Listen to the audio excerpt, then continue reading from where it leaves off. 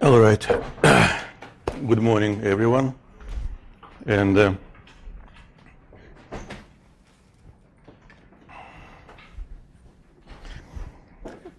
let's talk briefly about the meaning of potential energy in general. We've talked about it in PY105, but it is nice to refresh it. And let's say we have created an electric field in a certain region. Here we have electric field. So what's the difference between having a charge placed here and there? You place it here, and if we use this charge to test the presence of electric field, that's a test charge. So here, no force. Here, there's force. That's the difference. And of course,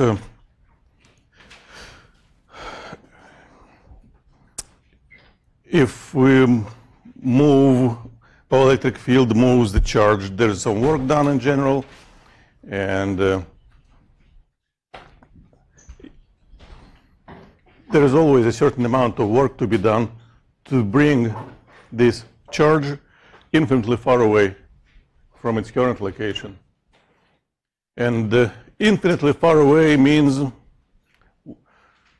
there where there is nothing.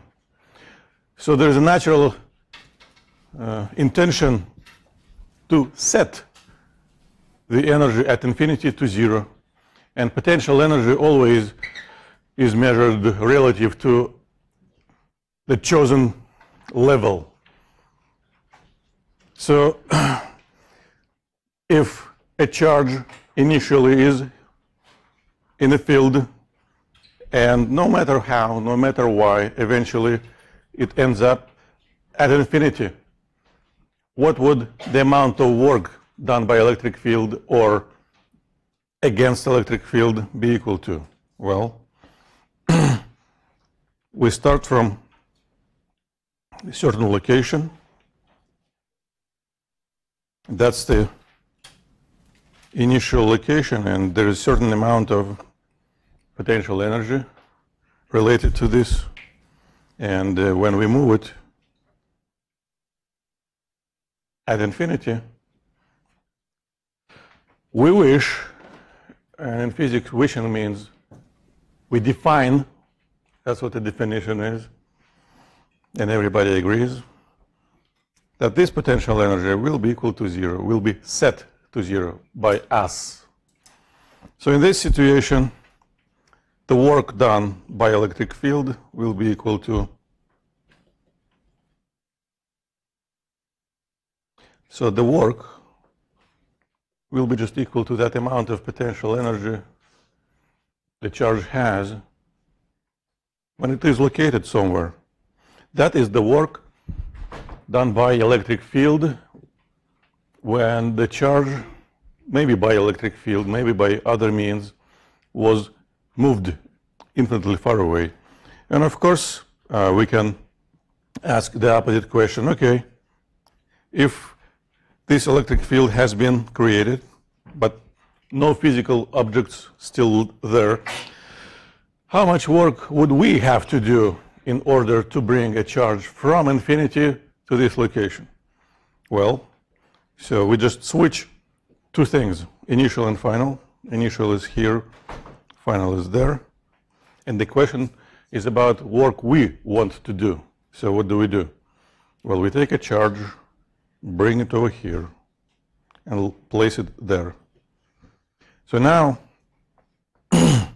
first of all, the work done by electric field on the charge still equals the same difference. We have to subtract final value from initial.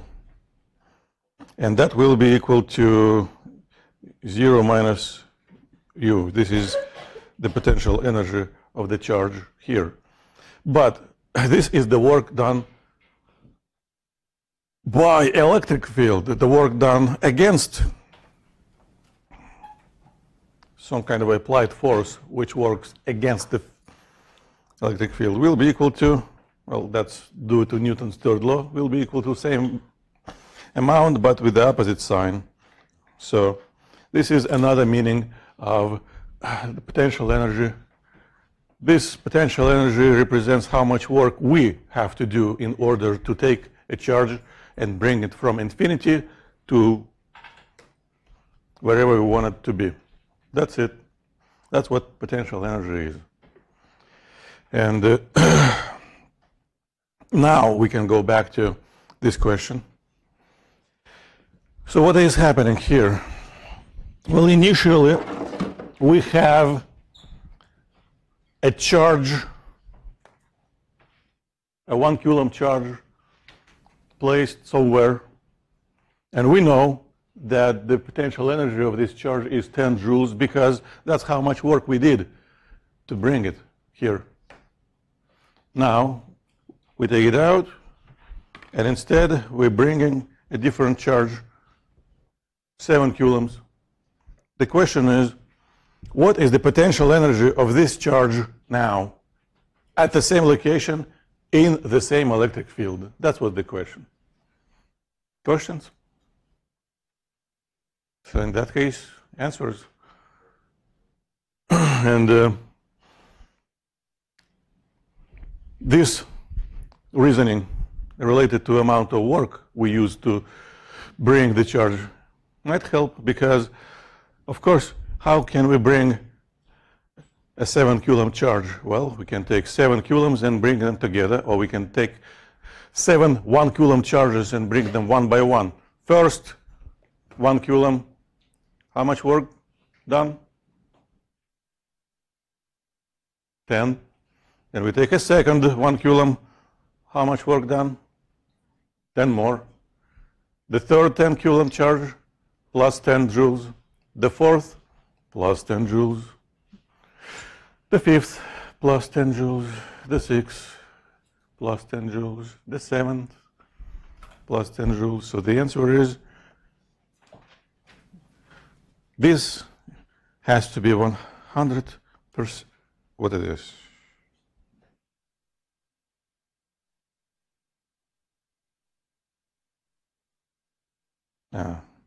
By the way, the answers to the so-called test are posted. If you've done it and you want to know if you did it right, you can go to Blackboard and check the answers. And if you have any questions about it, use Piazza or office hours.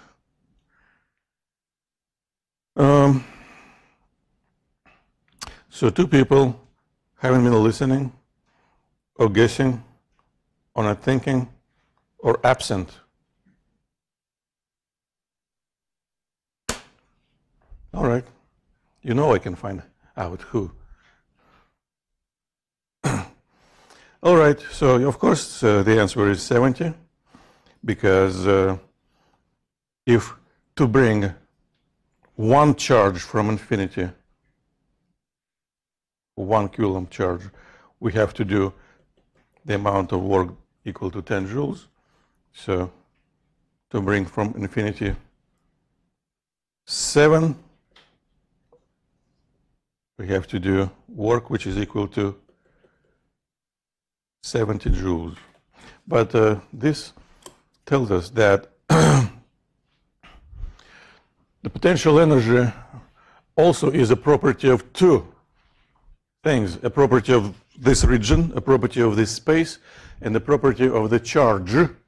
And we want to define some new physical quantity which would not be related to the charge, it would be related only to the space. And to do that, we invent a new name, electric potential, not potential energy, potential, and we define it as potential energy of a 1 coulomb charge. And why is it handy to have electric potential? Well, because if we know electric potential, which is, again, the energy of a 1 Coulomb charge. We can calculate potential energy of a 2 Coulomb charge, 3 Coulomb charge, 4 Coulomb charge. And how would we calculate the potential energy of a Q Coulomb charge? What should we write?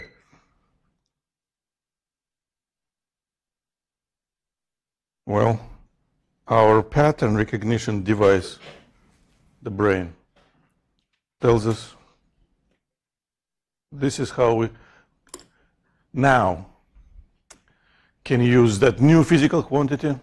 This variable V might represent many different things. Yeah. The alphabet has only 26 letters, so even with the Greek alphabet, it's not enough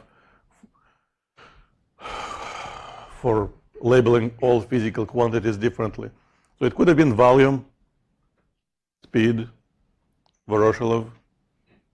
In this particular situation, it means electric potential.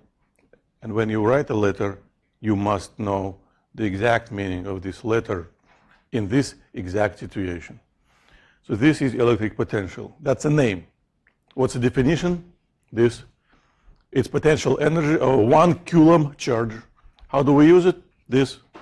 If we know potential, electric potential, we can calculate electric potential energy of any charge. So that's a summary. And in reality, the electric potential is much easier to be measured, to calculate it.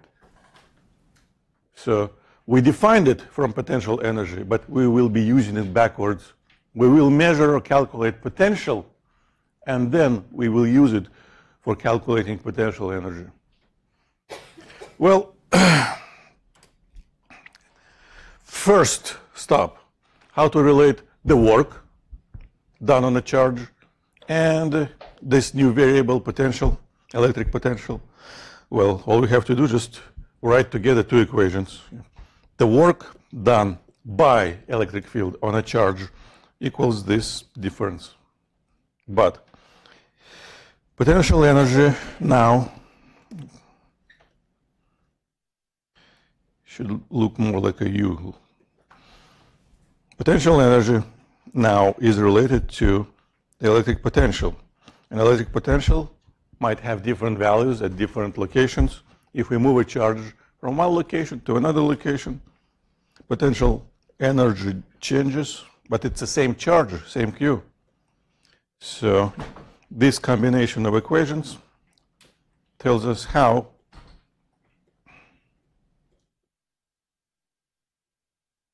to relate the work done by electric field on a charge and potential difference. Now,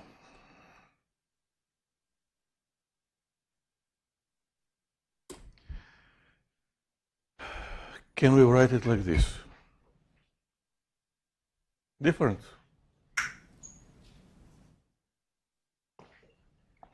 What do you think? Why? Exactly. We have to follow definitions literally. And by a definition, delta means change. Change always has to be equal to final value minus initial. So, but there's an easy fix. This is how it's supposed to be written. However, sometimes on a website, in some old problem or old textbook, people don't pay attention to little things. They call the same delta different, change and difference. Well, so the equation, and this is what people sometimes forget, this is the equation for the work done by electric field. But if we use our hand to move a charge in the electric field, the work done by our hand is not that. It's the opposite of that. Question, please. That's a problem. You have to solve it. How do you solve a problem? Definitely not by thinking. By writing, consulting with peers, using calculators. So an electron has been moved from a certain location to a different location. The information about each location is presented. We know the electric potential for each point. And you don't have to calculate the actual amount of work. We could. You always have to say, is it going to be positive, negative, or zero? And because a work is a number, these are all the options we have. Well, if we use just real numbers.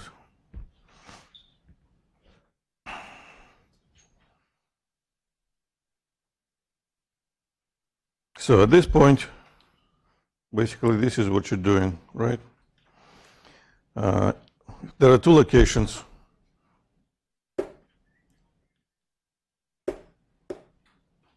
That's it. One you call initial. Which one? Which one do you want? Left or right? Left or right? Okay. So another will be automatically final. So now the initial potential. Everything has potential. Everyone has potential. The thing is how to transfer it into energy. So is equal to 1000. And what I forget to mention, electric potential has a unit. International System of Units tells us that electric potential unit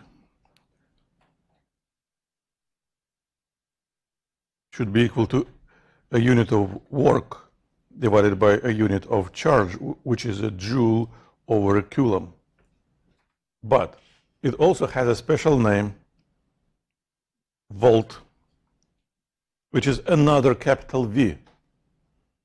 So you need to pay attention to the meaning of this letter. And final electric potential is equal to 500 volts. How do we know that? We can read. So now we are applying an equation. We just have to read one more time the work done by or by electric field or by electric field. So we can apply this expression directly. And the initial is 1000, the final is 100.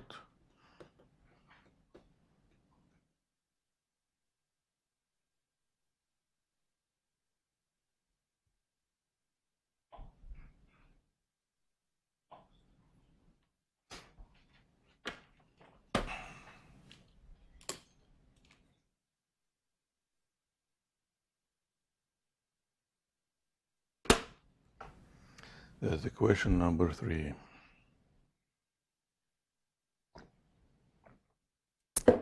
We've got a distribution. Number 1 so far is winning, and number 1 is wrong.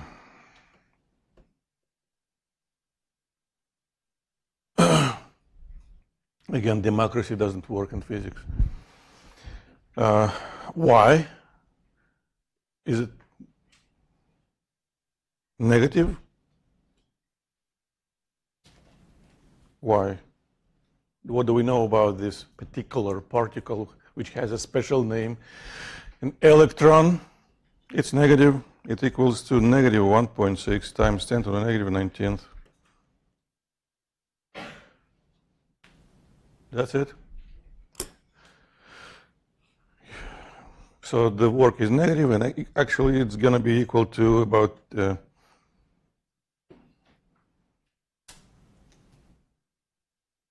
16 times 5, 8 times 10 to negative 17 joules. That's it. So when we read a name of a particle, an electron, a proton, normally, we have to know the property of that particle and use it literally. Now, a special case, a uniform electric field. So, in a uniform electric field, when we place a charge in it, it will experience exactly the same force everywhere.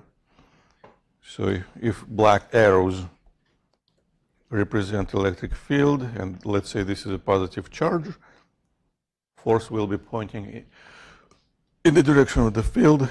It might move. We know that work will be equal to this. Well, let's start from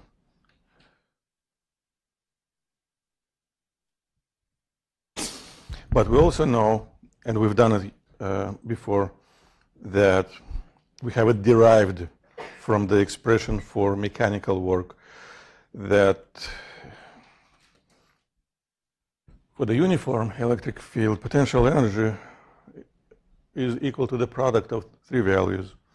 So we just use this equation.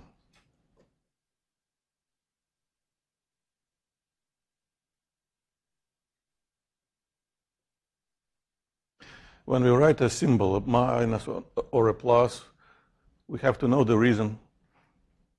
And first minus comes from the expression for the potential energy, but this minus comes from the equation. We have to subtract one number from another. But now we have to write the same equation again, so we have to write a minus, and which comes from a different reason. And equation and equation.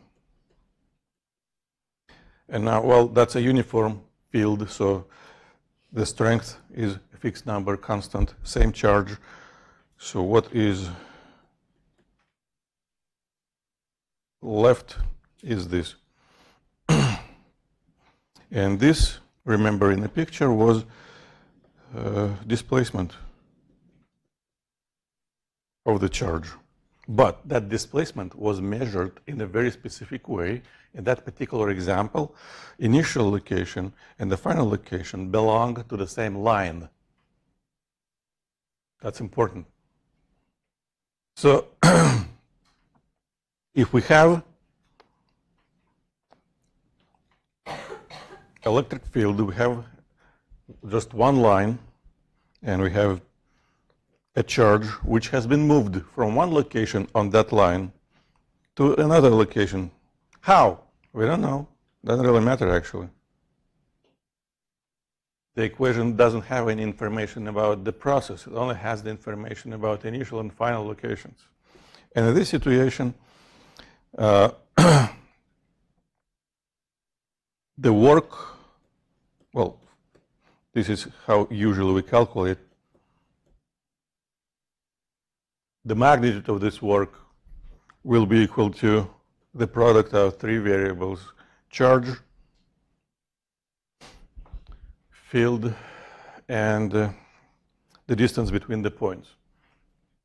Now, jumping ahead a little bit, what happens if electric field is not uniform? Well, even if the electric field is not uniform, we still can choose two locations so close to each other that electric field practically will be the same between these 2 points. So this is a very important equation for any electric field, but we can make an extra step. On another hand, it also should be equal to this from the previous slide. And now, because I use magnitudes to make my thinking easier, I can write delta V. Yeah. And now, because it's the same charge, I can cancel it out. And what we have is a very important conclusion. The relationship between the electric field strength and the potential difference. We will be using this equation for calculating various things and in the lab. How can we use it? Both ways. We can measure potential difference and calculate electric field strength, or we can measure electric field strength and say what will be potential difference between 2 points. But we have to remember these points must belong to the same field line. Otherwise, it might not work. We can go around it, but it's just easier to remember. This equation gives you the direct connection for field potential difference and distance between 2 points when points belong to the same line. How can we get rid of magnitude, absolute values? Well, simple. This is still strength, so it has to be positive, but we just need to make sure that initial potential is higher than final. That assumes that point number 1 and point number 2, which lie on the same line, located in this order. It's like falling down. Well, we're going to have examples. So this is this slide, which does everything. And the summary of this very important connection. And by the way, now we can see that electric field also has another unit. We used to use a Newton over a Coulomb because it's a force over charge. But now it also is equal to a volt over a meter. And of course, we can prove mathematically those are the same units. If you make a transition to kilograms, seconds, meters, you get exactly the same expressions. But in different problems, you can see Newton over Coulomb, or in another problem, you can see a volt over meter. You should know it's the same thing. Same thing. Well, so that's a summary for a uniform electric field or for 2 points which are very close to each other. And one more slide with the summary. On the left, it's a reminder how we did come up with all this. We started from calculating the work done on a charge in electric field. And now finally a question. So these lines here show locations with the same potential, electric potential. How do we know it? We don't care at this point. We know we have it measured, and we will learn soon how. So it's been measured that if I have a measuring device here, it will show 20 volts, joule over a Coulomb. So here it will be 10 volts. Here it will be 0 volts. And the question to you is, what do you think about the direction of the electric field? Now, first of all, these lines demonstrate that electric field must be uniform, the same in the whole region. Here and here and here and here and here and here and here, electric field is supposed to be the same.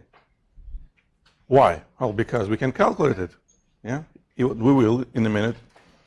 If we want to calculate electric field strength, we have to apply this expression. So we have to choose two locations, here, here, here, here, here, here, and calculate it. But we know that those locations should belong to the same line. So we have to draw that line. And to do that, well, we could imagine, again, how would a charge move? So let's say I have a positive 1 coulomb charge, and I placed it here,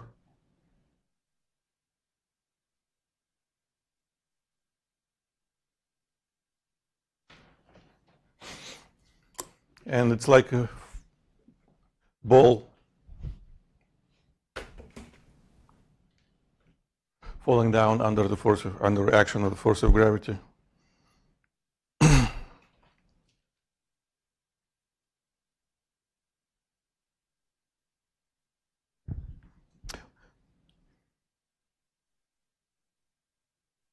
There is also a hint on this slide. There is also a hint on this slide. On this slide. On all these slides. Those two locations which belong to the same line. Yeah.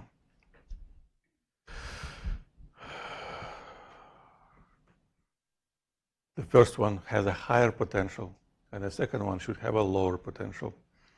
So what if we take it to numbers 20 and 10, which is higher, which is lower? 20. So the question basically is, should it be directed like this, or maybe like this, or maybe like this? Because it just can't be directed like that. That would be from low to high. And of course, because the electric field is uniform, absolutely symmetrical, the answer is down. Well, anyway, let's calculate it. All we have to do, just choose any. So that's draw one line. Draw one line. One is enough, and choose any 2 points on this line. Let's say this one and this one. Well, I could have, yeah, probably this is easier. This is my line, and my points B and A, and the potential at point B is equal to 10 volts. How do I know?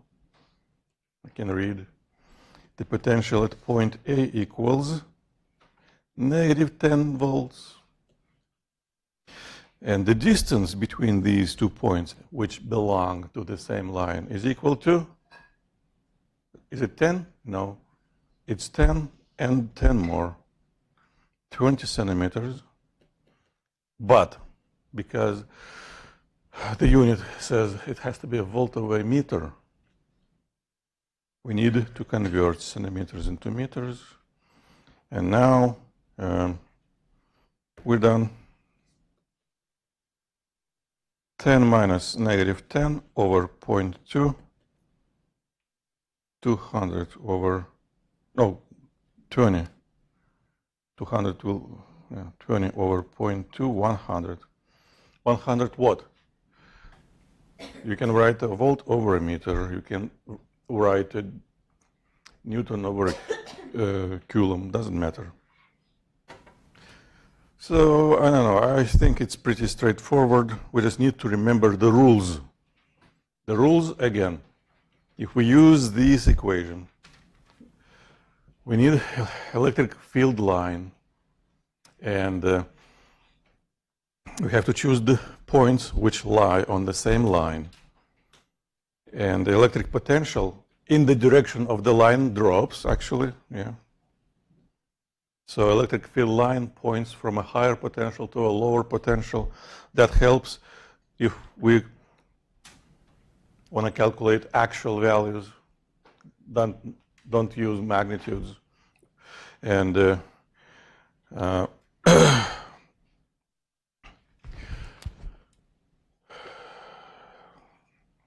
since all those kind of calculations use something like this, initial minus final, finance minus initial. Many problems related to a situation like that use different words. So here, in this class, we stick to a definition for the change as a final minus initial, and what we call difference. And that may differ from other definitions.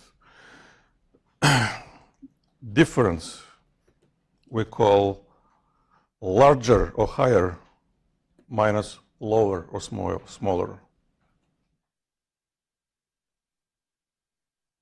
Basically, a difference for us is the magnitude of change.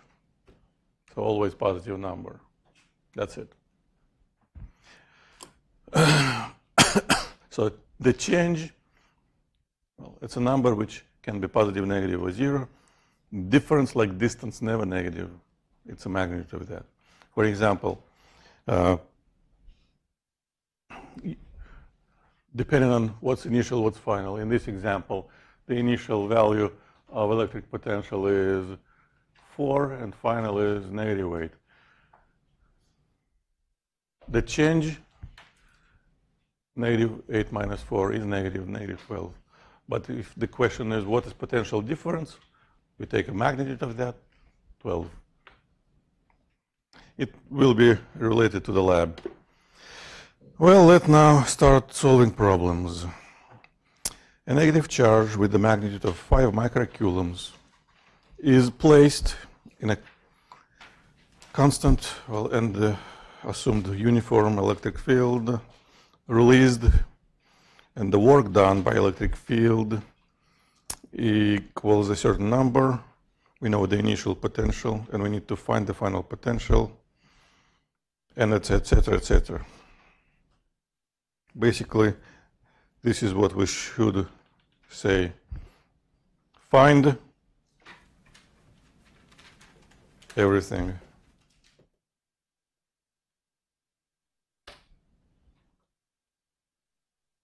Of course, we start from a picture, right? So please take a minute, draw a picture.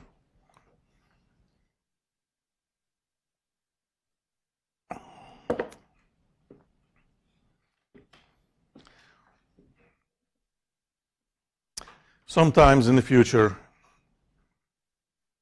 once or twice maybe, I will ask you to use your smartphone to take a picture of your picture and email it to me. It happened before, it will happen in the future. It makes my life much harder. I will have to process many pictures. It takes attendance easier. So, I'm not going to do it now, but just be ready. It will happen. So, what do we have? Electric field. So there has to be some electric field. We don't know its direction yet. We know there has to be some potential change. So we should choose the location which we call the initial. And the initial potential, electric potential, is equal to 100 volts. And what we do know is the amount of work done by electric field on this charge.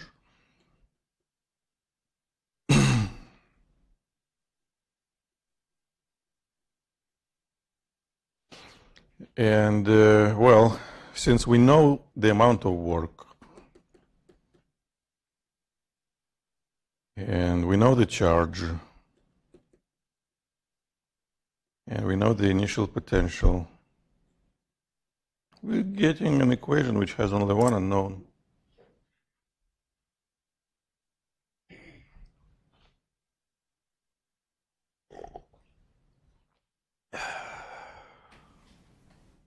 Why are you smiling? What does it mean? So what's wrong?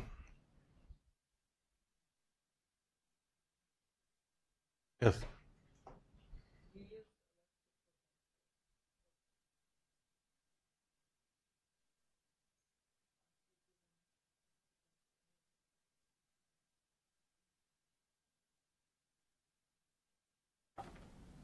That's potential.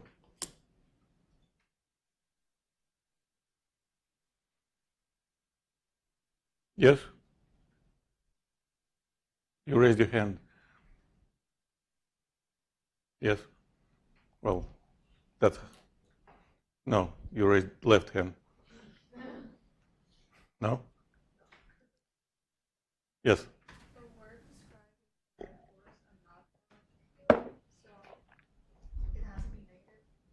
Why?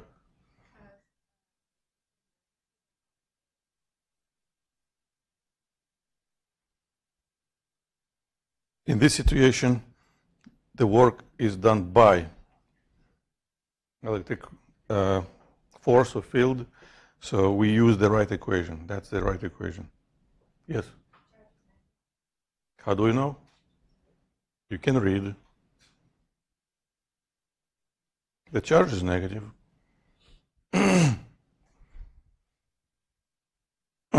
So now we can solve it. First, 5 and 5 is cancelled. -3, -6, we move it over there. So -1000, right, will be equal to 100 minus final.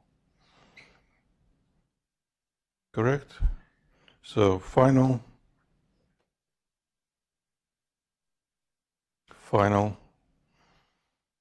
will be equal to 100 plus 1000, yes? 1100 volts. All right. I don't know where it is. I have space here, so that will be my final potential.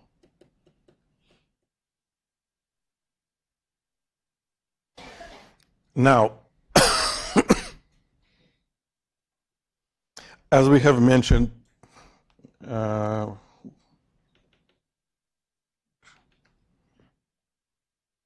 so the electric field line has a direction, and how does it point? It's supposed to point from high to low. It's supposed to be directed from a high potential to a low potential. So this electric field line is supposed to point to the right, well, with my choice of initial and final, from high to low. And what does it mean? It means if we had a charge here, actually, let's make it negative, black, not red. It's a negative charge. And this is electric field. And we know that a force, a charge, and electric field are related by the definition of electric field. And this definition tells us for the positive charge, electric field and electric force parallel point in the same direction. For the negative charge, electric field and force are opposite. So the force acting on this charge from this field should point to the left, and that's why it was moved to the left, because of this force.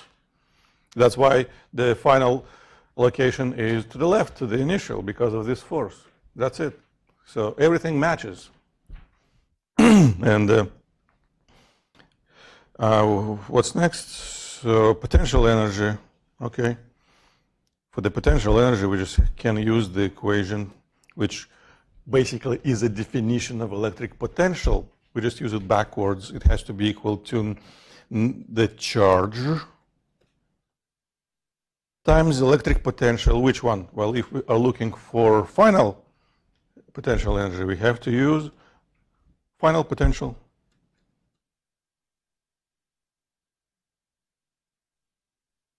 Electric potential energy is negative here, that's 11.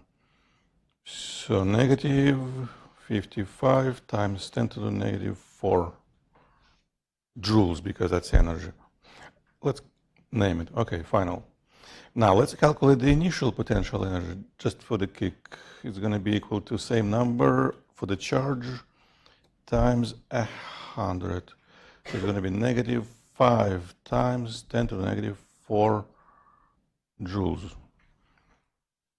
So we have two negative numbers, yeah, on a scale for the potential energy. How should we mark initial potential energy and final? The initial potential energy is negative 5 times 10 to the negative 4, but the final is negative 55 times 10 to the negative 4 joules, right? So which potential energy is higher? the initial. So when a charge is released, it goes from high potential energy to low potential energy, exactly like a ball when it is released in the gravitational field from high potential energy to low potential energy.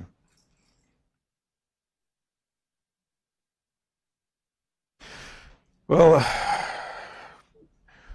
I know that there are many, many similar words, potential energy, electric potential, and many, many different connections between them, but there is nothing which can be done about it. It's just a part of our life now. Now, what else? If the distance equals 10 centimeters, calculate the strength of electric field. Okay, that's easy. You just have to convert the distance from centimeters into meters, 0.1 of a meter. And now electric field strength will be equal to, well, delta V over D, 1100 minus 100, 1000, over 0.1, 10,000 volt over a meter. This is the most interesting question. Let's see if I have an extra slide. No, I don't. Okay, so I'm going to add a slide.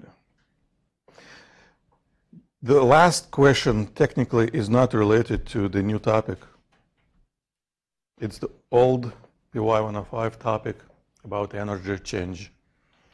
So from here to here, it travels, well, from rest, from no speed to a certain speed. We remember from mechanics we have several approaches. Number one, we can calculate force, because we can. Magnitude of force equals magnitude of the charge times magnitude of electric field, and we know that.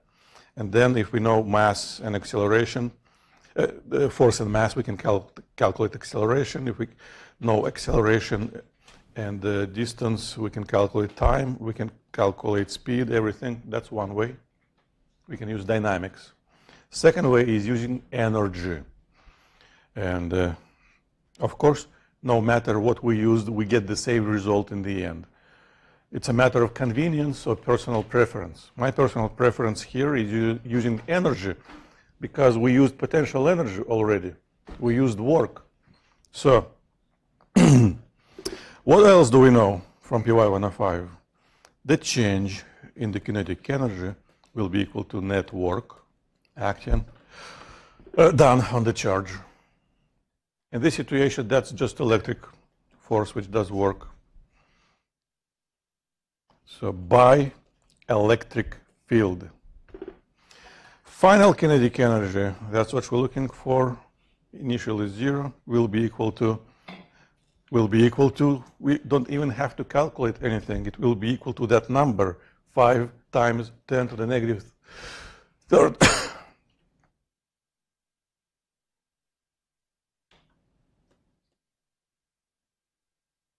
That's the energy already.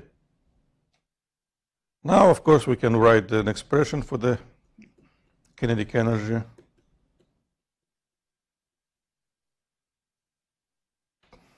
What was the mass? 10 grams. Convert grams into kilograms.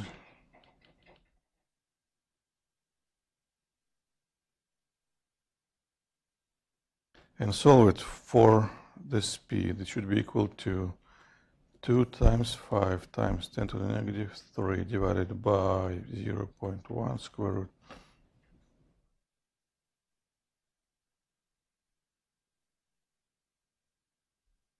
Two times 5 is 10.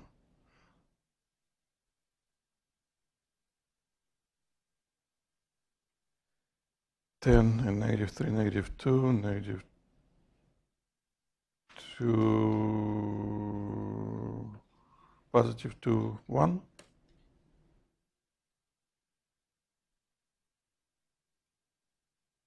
I think it's 1.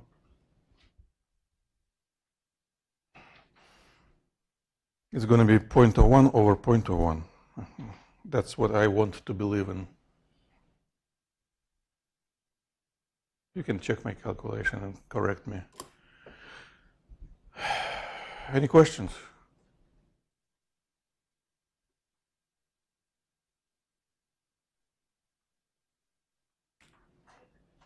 Yes?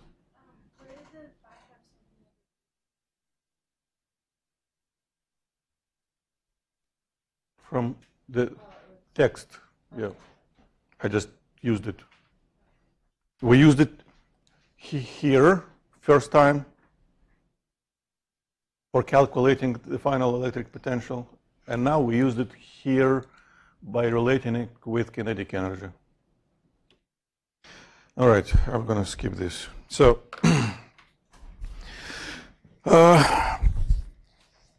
now we have two means to describe the presence of electric field. Number one, electric field lines or vectors. And number two, now, we can measure or calculate electric potential everywhere at every single location. Of course, there might be locations with exactly the same potential. So those locations we have a name for them. We call them equipotentials, or equipotential lines, or equipotential surfaces. So, for example, for uniform electric field, if we measure electric potential along a line or along a surface perpendicular to field lines, we're going to get the same number again and again and again. That will be the equipotential line for uniform electric field. Now, this can be proved. We actually could do it. It just requires some extra time. I don't want to do that. There is a very simple transition from a uniform field to not uniform field. We just have to break a non-uniform field into many uniform fields. That's it. And this expression tells us how to calculate the exact value of electric potential generated by a single charge. This is the actual value of this charge, which is a positive number for the positive charge, a negative number for the negative charge. That's the same 9 times 10 to the 9 constant. This is the distance from a charge to the location where we're measuring or calculating the electric potential generated by this charge. And our distance for the single charge tells us that at the same distance, electric potential will be the same. So these lines, or surfaces in space, represents those lines which we call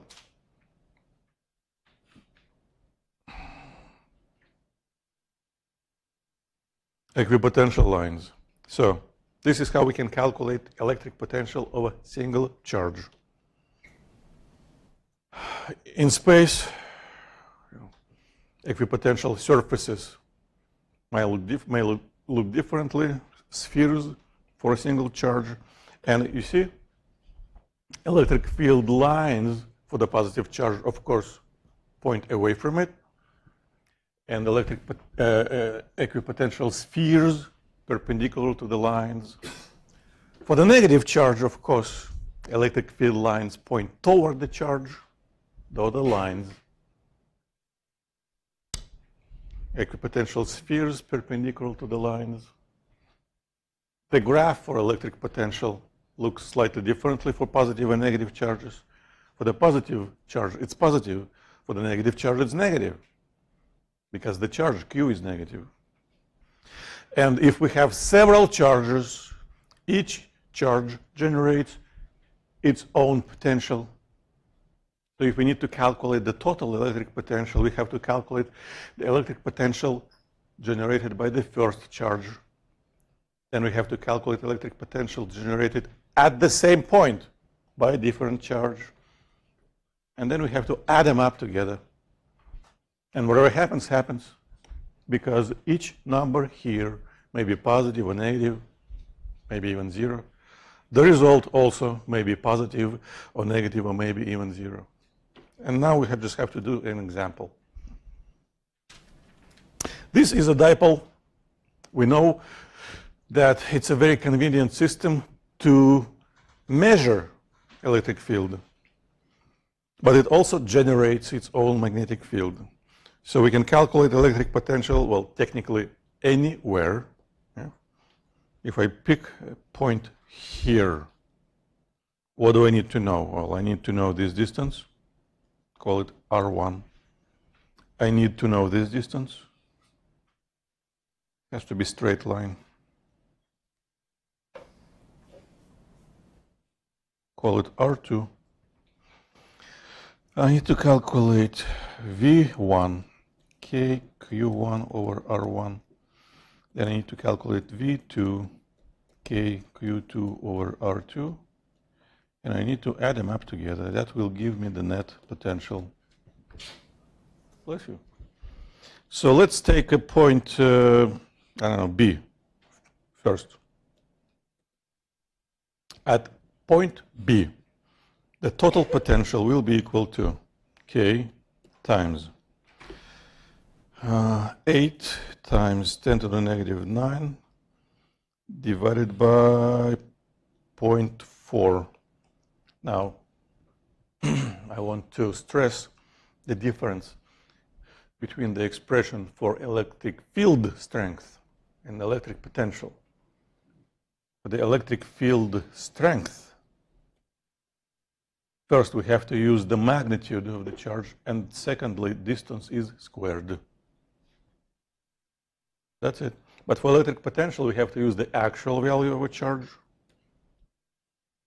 And second charge is negative.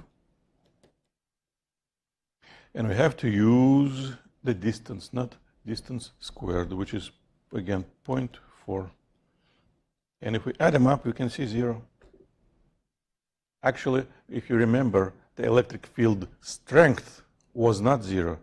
It was strong. It was directed from a positive charge toward a negative charge, but the electric potential there is 0. And then what's going to happen if we move, let's say you have a special measuring device to measure a potential, which has a name potentiometer or potentiometer, using old slang. So if you hear and you measure 0, and then you walk to the right or you walk to the left, from 0, if you're getting closer and closer to a positive charge, your potential will be positive. But if you get closer and closer to a negative charge, your potential will be negative. And of course, we can calculate it. So let's do it. Point A, 9 times 10 to the negative 9, 10 to the positive 9, that's the constant, times 8 times 10 to the negative 9, that's the charge, divided by the distance from the charge to point A, point 2, plus same constant, a negative charge, but the distance now will be equal to 0.4 and 0.2, 0.6. So it will be positive because the second number has smaller magnitude. And what will the net potential be equal to?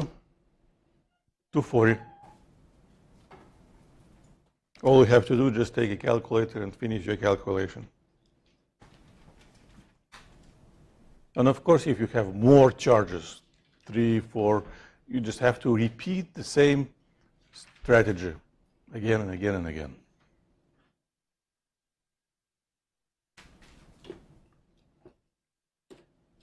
So this is how electric field lines, which is red, and equipotential lines, which are blue, look like for a dipole.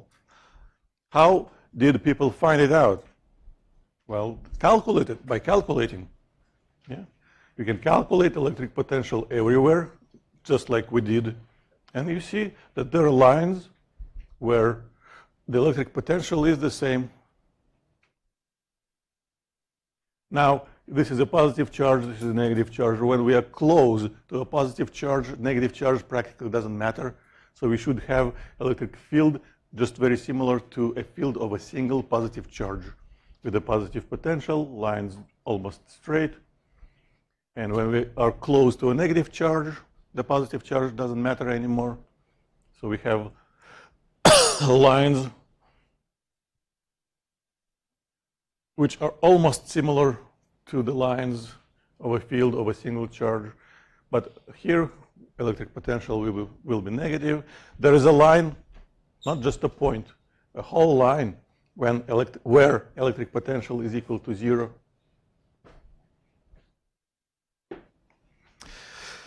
The question, if you look at this picture, you should choose, this is the question, you should choose your answer, which potential is higher or lower or maybe equal. Here, we're measuring electric potential number 2, when we read on the potentiometer certain number. There, we measure potential number 1, another number. So if you need to compare two numbers,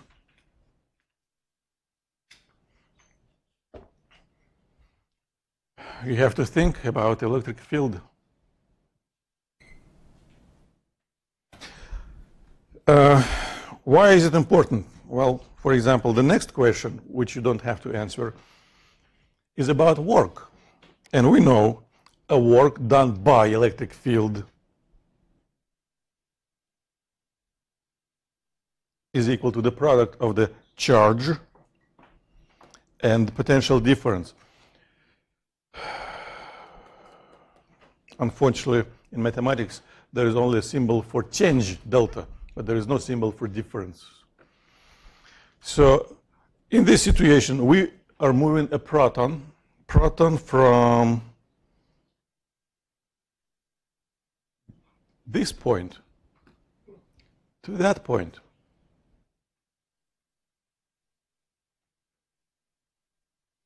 And we know that the proton has a positive charge. So now, first of all, you see that initial and final is not always the same as 1 and 2. 1 and 2 here are just counting numbers. That's the first location, that's the second, but turns out the second location by counting in this situation is initial for the process. So we should write this difference. And now, depending on your answer, this difference may be equal to 0, positive or negative number.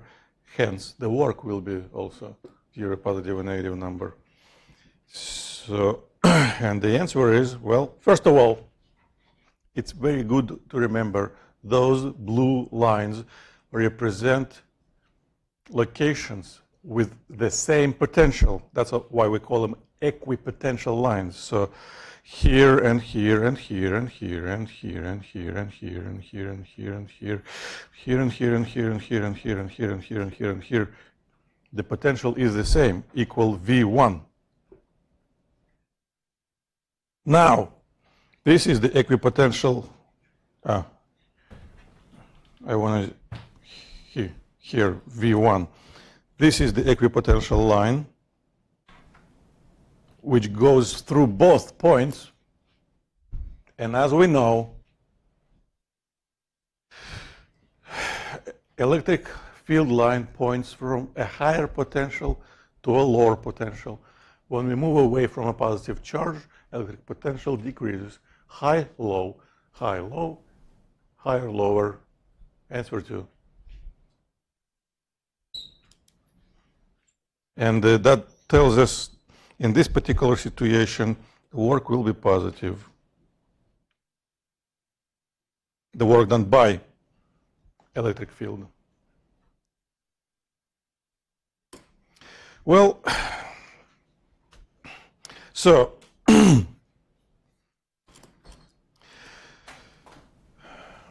what is so good about equipotential lines?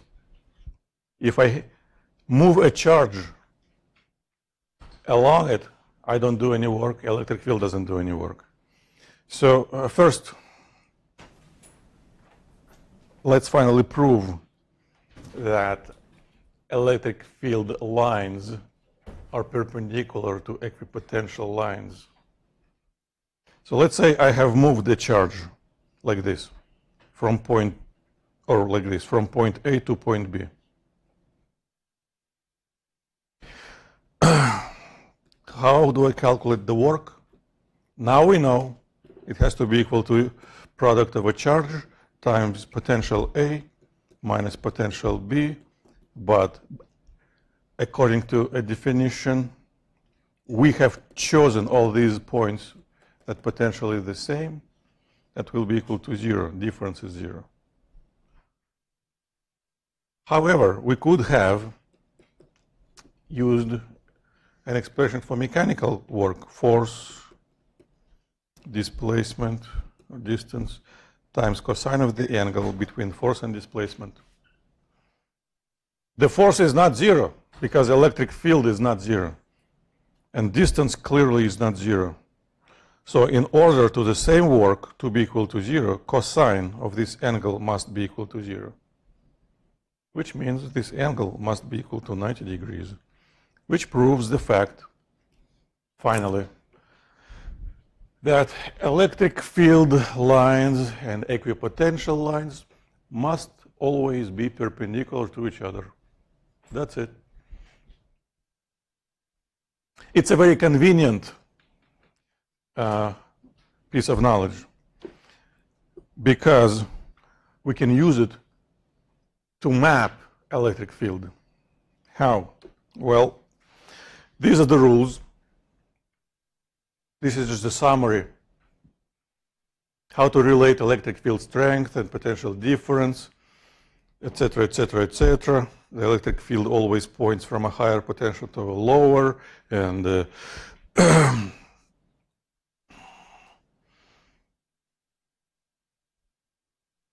electric field lines always perpendicular to equipotentials. So what can we do? This.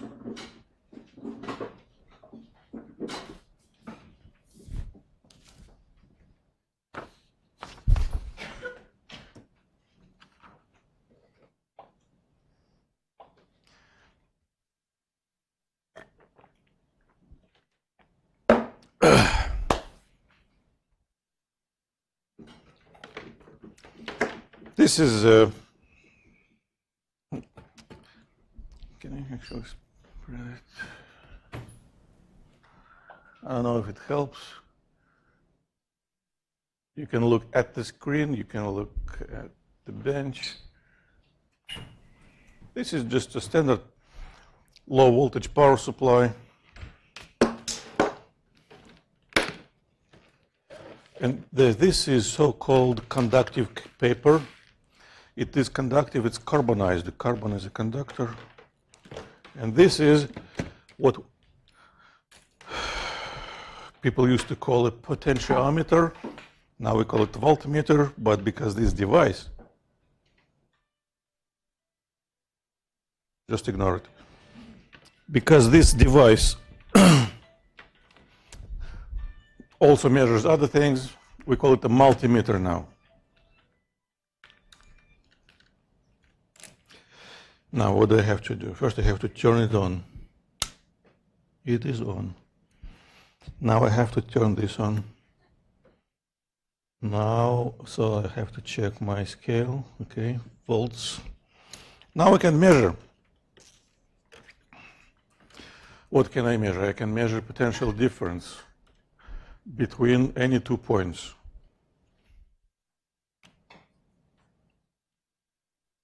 Negative 3.82. Can I make it positive? Of course I can just switch.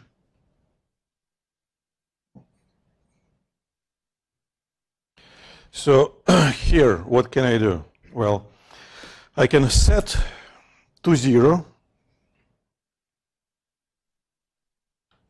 And normally we set to 0 the ground terminal. I can set it to 0. And this is the lower black, black to black. So,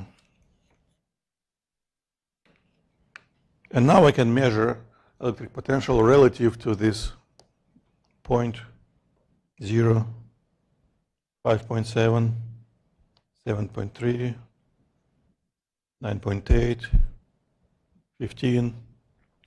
But what I can actually do, I can measure potential and find locations with exactly the same potential. For example, let's take this one. About 5, okay. So next one. Over here. 5 again. 4.9, close enough. So if I connect all these locations with exactly the same electric potential, I've got the equipotential line. And now I can find another one. 6. Oh. 5.9, good enough.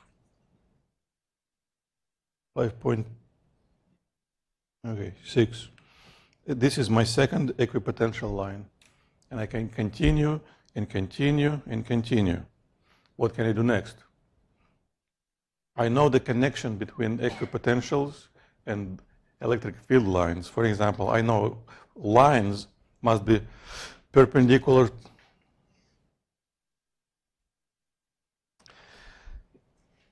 and actually wrong direction.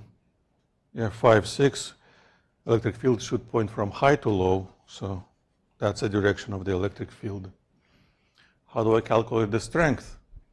I can take a ruler and measure distance and calculate E will be equal to delta V over the distance. That's it. That is how we can map the whole electric field just using the potentiometer or voltmeter.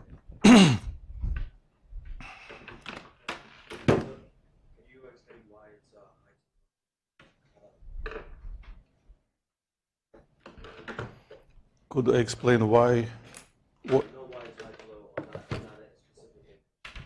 Because it's always high to low.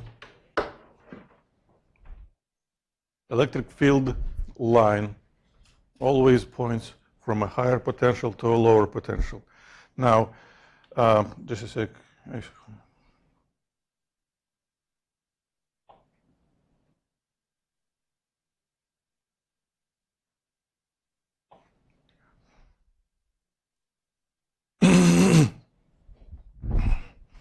You can imagine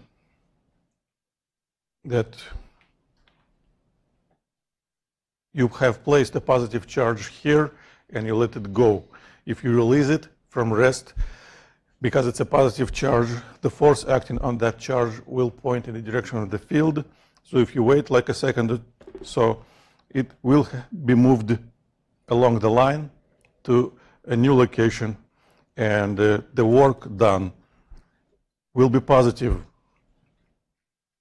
If we calculate the work as force times distance traveled times cosine of 0 in this situation, when both points are very close to each other, when D is close to 0, any field looks like the uniform electric field. So that is definitely a positive number. But on the other hand, we know that the same work should be equal to Q times V initial minus V final. And because we use the positive charge, and this work has to be positive, that means the initial potential has to be higher than final. That's it. Always. So we just use this fact now as a rule. Electric field line always points from a higher potential to a lower. How? We can use it backwards, forward. So if I know a line and I look at 2 points on the line, I know this potential should be higher than that potential. Or if I know 2 points and I know that this potential is higher than that potential, I know line should point like that.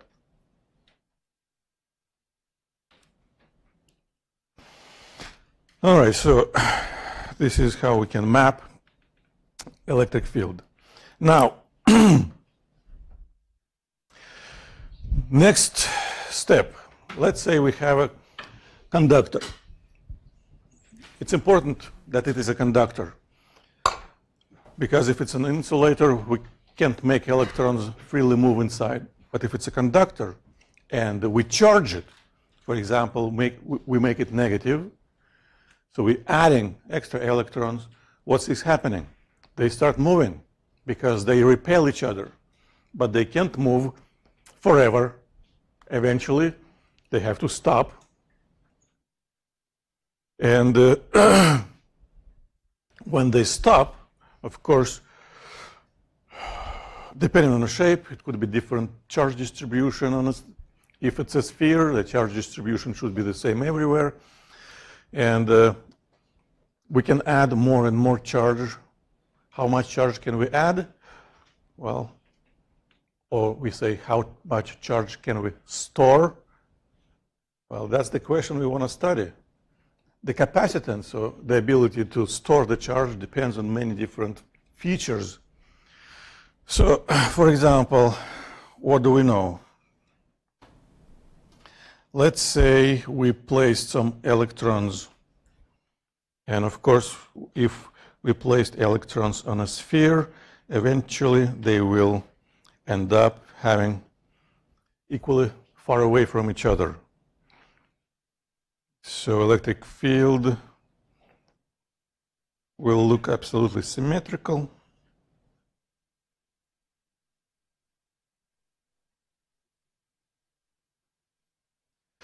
Now, what is happening with a different shape? Well, the force acting on each charge, of course, is not just Coulomb's force between electrons. They also have been attracted to the protons inside. Yeah, it's a standard type of matter. Otherwise, all electrons would just fly away.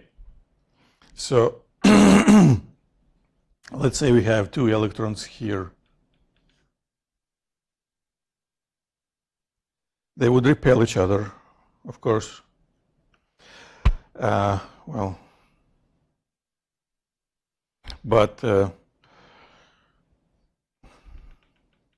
in order to hold them together,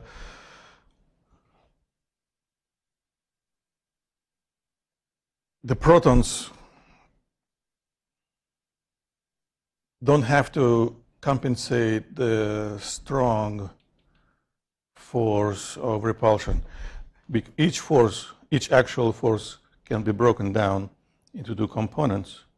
One is parallel to the surface, which actually makes them move away, and second, which wants the electrons jump off the surface. So the attraction should compensate this force. And if it's not so strong, it means the electrons actually can be collected, more electrons. But what's important? Eventually, when all electrons stop moving, no matter if we have fewer electrons here or more electrons there, when they stop moving, that means net force has to be equal to 0. And it also means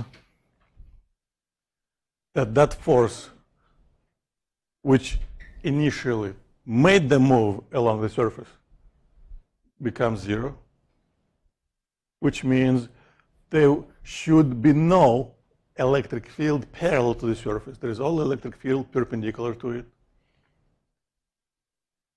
which means this whole surface becomes equipotential surface, because electric potential now everywhere should be the same. Otherwise, electrons would still be moving. That's the most important fact. If we have a conductor and we charge it, no matter what shape it has, eventually electric potential becomes the same everywhere on the surface, the same. Of course, it's supposed to depend on how much charge we store. More charge, higher potential. So of course there has to be some relationship between the amount of charge we can store and the electric potential the surface has after that. And the actual relationship depends on material, on the shape, on the size. This coefficient, which relates the amount of charge and the final potential on the surface, has a name, capacitance. This equation cannot be used for a dielectric. It only can be used for a conductor. Now,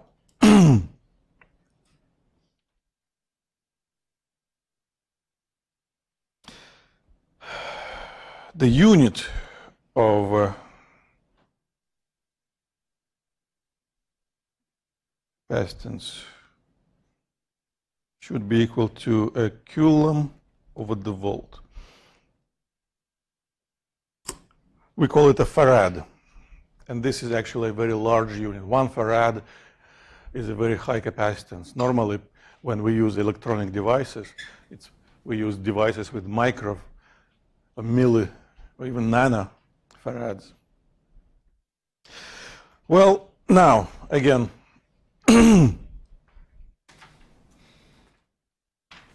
if you want to, you can prove at home this expression. All you have to do is go back to the slide with two charged surfaces. Write the expression for electric field between two charged surfaces, like this one. Outside, the electric field is practically 0. Inside, it's equal to practically with units density of the charge.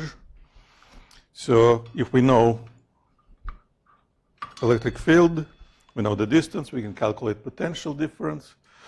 So we can calculate how the charge affects potential difference, and then calculate the capacitance, and that's going to be the result. For the parallel plate capacitor, the capacitance is directly proportional to the area, inversely proportional to distance. So if we're adding more area, we're increasing capacitance. Naturally, we give more room for electrons to be stored. But if we're moving away, for example, the plates, so the attraction decreases, and it is harder for electrons to be kept. Now,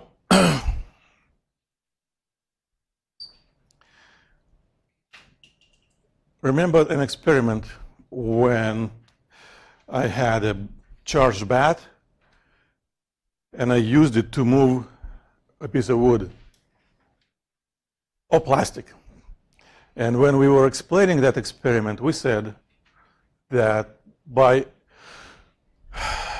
applying electric field to a dielectric, we induce polarization inside it.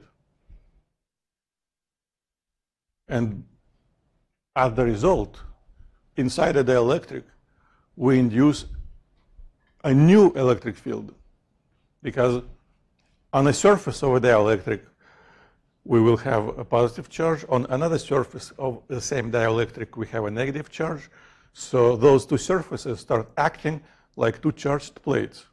So there is a difference between a capacitor with nothing inside and a capacitor with a dielectric inside.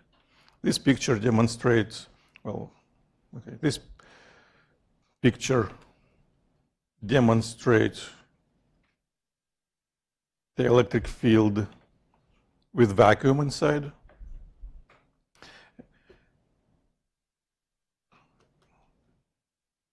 And the second picture demonstrates the electric field with a dielectric inside. The electric field due to plates doesn't disappear. But in addition to this electric field, the new electric field now is induced due to the surface charges. So, how do we calculate the net electric field? we have to add them up, the original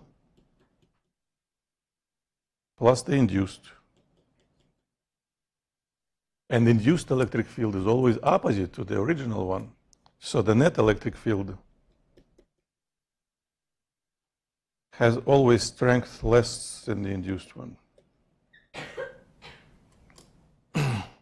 Which means we can store more charge in it. Now, if we can calculate the capacitance of an empty capacitor to calculate the capacitance of a capacitor with dielectric, we just have to multiply by a coefficient which has been measured for all dielectrics. It's called the dielectric constant, and different textbooks use actually different symbols for the dielectric constant. Many textbooks don't use a kappa. This is a kappa. They use epsilon. Doesn't really matter. So this is an expression for a capacitance of a parallel plate capacitor with a dielectric inside it. That's it. The air is a dielectric. So when I used the Wimshurst machine, before it broke by a spark, we could store a certain amount of charge in the capacitors, 2 jars. Those not parallel plate capacitors, but still capacitors. And every dielectric can be broken. So eventually, if we put more and more and more charge, if we charge it higher and higher, eventually a spark inside might happen. So every dielectric has so-called dielectric strength. All right, doesn't matter. But it's just a rule of life. Everything can be broken.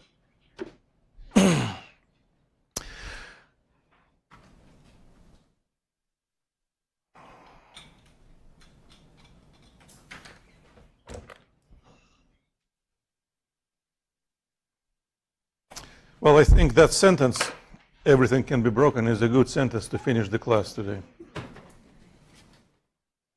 So we're going to do examples on Monday, but technically you are prepared now to solve at least certain problems on capacitors.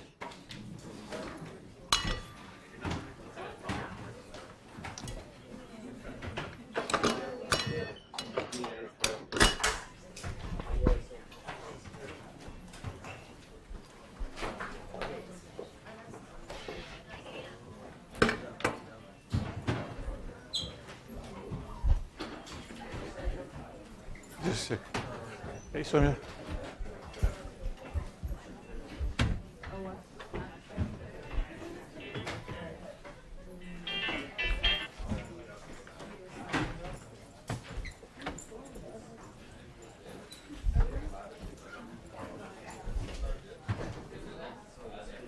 Yes.